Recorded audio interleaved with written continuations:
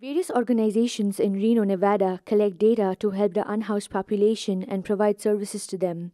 Eddy House is a nonprofit that serves the unhoused and at-risk youth aged 18 to 24 across a variety of programs. CEO Trevor Macaluso explains how data curation helps in the process. So when a new individual comes into our care, they fill out a bunch of paperwork about their own information, and a case manager or one of the people on our intake team fills out that information alongside them, and that's how we collect all of the data. And then our staff inputs it into Apricot. Our quality assurance and compliance manager is able to pull that data from Apricot and then turn it into a visible statistic graph that we can all see.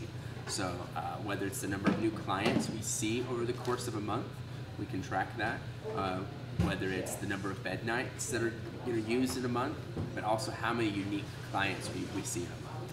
Because we track the data of every single person who comes in the building, we definitely don't undercount the number of individuals served. Is it possible that somebody's meal service wasn't logged correctly? Sure, but it's not an undercount of an individual who's homeless. We use that data for grant purposes. We have a lot of grants that we work on that require certain demographic information we receive because of the population that we serve.